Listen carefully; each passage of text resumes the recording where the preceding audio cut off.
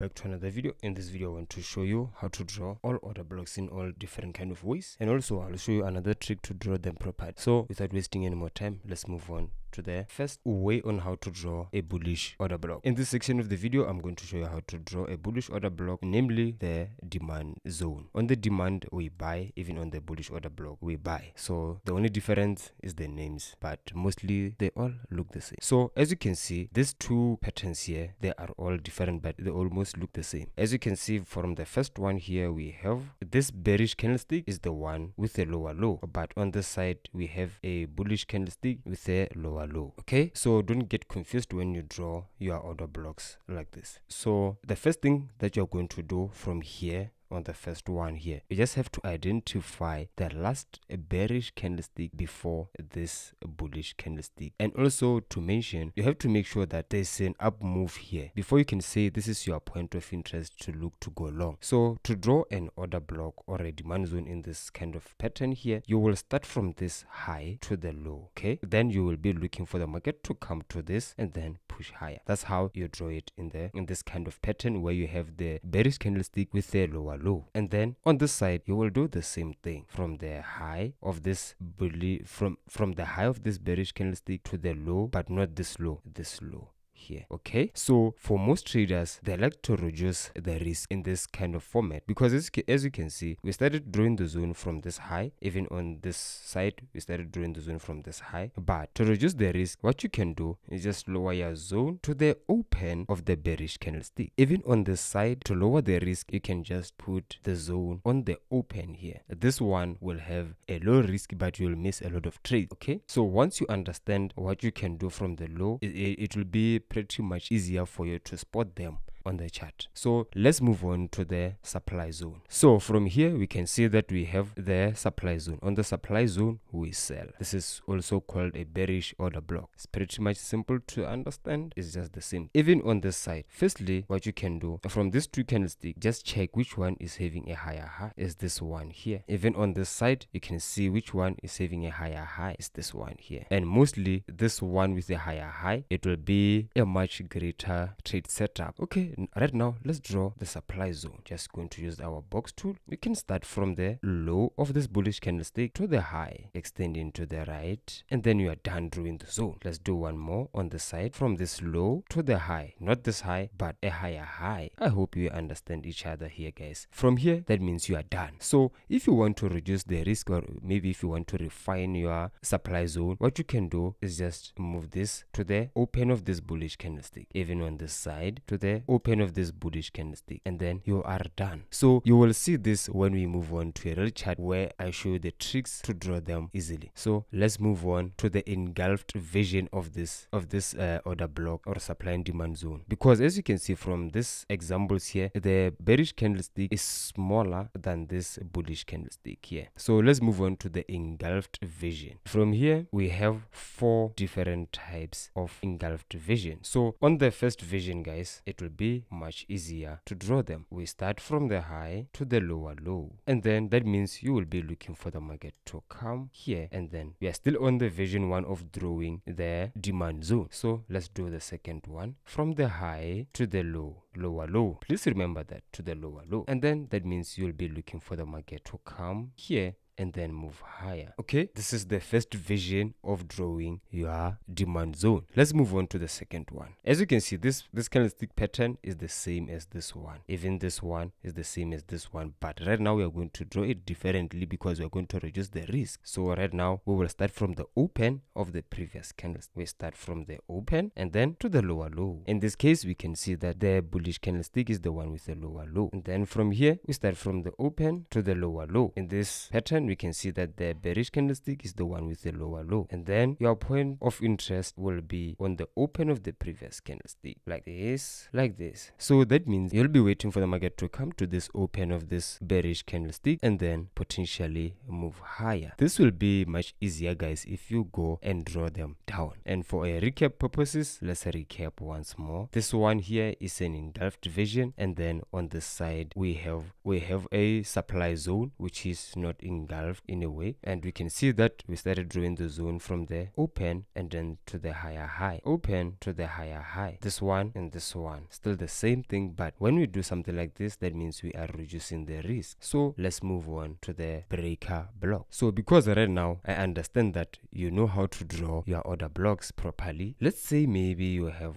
a zone like this. This is a demand zone, and then you have another one on this side, but you will be looking for the market to come to this area and then push higher. Like even on this side, you'll be looking for the market to come to this and then push higher. This is your demand zone. But what happens if the market breaks to the downside like this one here? That means right now this zone will be flipped and it will become a breaker block. Right now this zone will be a breaker block like this. So you will be potentially looking to enter the market below the demand zone, looking to trade lower. Even on the side, you'll be looking to take short positions only. I hope you understand each other right there. So right now, let me show you a trick to identify them on a chart easily. Or maybe this trick will help you to at least learn them very quickly, because it only took me a day to understand them because they are so easy. Let's firstly, from this plain chart here, we can see that I can see a lot of them. We have a move to the downside like this, and then we want to find the zone here. Before this move here ended, you just have to find the last bearish candlestick, which is this one, before this up move. And we can see is this candlestick over here. So let's draw the zone here. It can start from the high to the lower low and then moving forward. As you can see, the market reacted properly from here, and then let's find another one. Even on this section here, guys, you will always see them. Just find the last candlestick, the bearish candlestick before this up move. Let's draw them. Can start from the high and then to the lower low, using only this two candlesticks here. The lower low, we use this candlestick and even this one. So to reduce the risk in this kind of situation, this one is an engulfed version, because you can see that the body of this candlestick is bigger than the body of this bearish candlestick. Let's move lower, and as you can see, the market reacted here and then move higher like this. So if you are looking to go long, you can just put your buy limit order here and then stop loss below the lower low of these two candlesticks here. Let's find more. So the only trick to find them on a chart is just find those two candlesticks. Like you can just do something like this and then you are done. You are practicing. There's no way that you'll be doing anything important here. You can see that we have the last bullish candlestick before this down move. Can start from the low and then to the higher high, moving to the side. Okay, and clearly you can see that the market dropped lower. Even on this one, you can see the market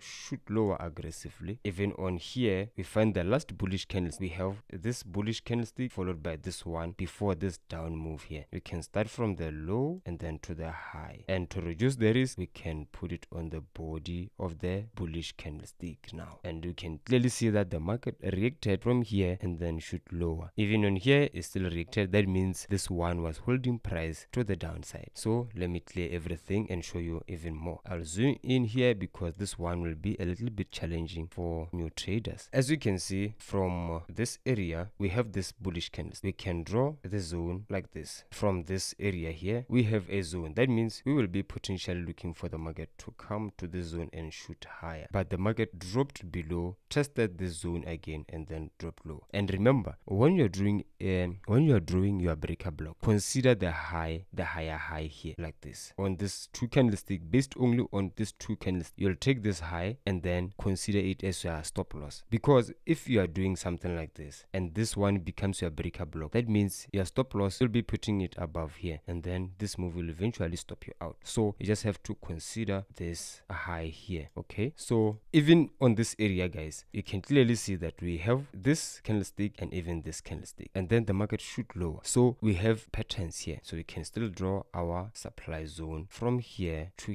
the higher high and high. And then to reduce the risk, we are just going to move this and put it on the low of this candlestick, on the open of this bullish candlestick. And we can clearly see that the market just came into this and then shoot lower. That's pretty much simple to understand. So if you want to practice them properly, guys, just go to your trading view and just draw them a lot. Just draw at least 1,000 of them. You will understand how the market behaves. You can see I'm just drawing them without any valid reason. And you can also see that here we have a breaker block, the market shoot lower and then came to this and then shoot lower again. You can see it's pretty much simple. I like drawing them on the previous bearish candles open only, because if I do this, I'll enter the market too early and then this drawdown here will just make me crazy. Let's find another bullish candle and a bearish candle. Simple as that. Easy. Even on here, even this one is an engulfed vision. Even on this one is an engulfed vision. And check how I draw my zones when coming to this highs here. You can see I don't draw them on this high here. I draw them here. You can also see another one here. Let me just clear everything. You can see we have a bullish candle and then we have a bearish candlestick. You can see that this line, this zone was holding price to the downside. So to practice them, just go back, way back into your chart and then start drawing them. Even this one was not holding. This one is a bigger vision, but I don't like them. You can see even though if you are trying to buy from here, you'll be stopped out. So I'm just trying to show you how easy it is to understand them and go to your chart and try them. It's very much easier to understand them if you practice. If you don't practice, that means you're not willing to improve. This one is just a mess around here. I don't like this vision. There's a lot of them here, guys. Even if I move on to the lower time frame, I'll still see a lot of them. You can see, imagine if you were putting a sell limit order around here. I think this was just a news event. You'll be able to catch this kind of moves from here. 80 pips in only 50 minutes. And it works on all markets. Cryptos, stock market, indices, everywhere you'll always see this because price action is relatively similar on all charts. If you're using candlesticks, I'm not sure about those ones who are using line charts and whatsoever. So from here, guys, I guess this is the end of the video. Please go and backtest and draw as many as you want, because this will also benefit you to be a better trader at the end of the day. If you don't backtest, that means you'll be mostly focusing on other people's trading style, which is signals, which won't make you even a better trader at the end of the day. So just remember one thing: if you started to trade, just know you'll never be a better trader if you're only focusing on signals. Focus on yourself, big bro, and then you'll eventually improve into your trading style. And also, guys, don't forget to subscribe to the channel and follow me on the Telegram, and then I guess I'll see you on the next video. Please go and backtest. Always use a stop loss because the market is about to open soon.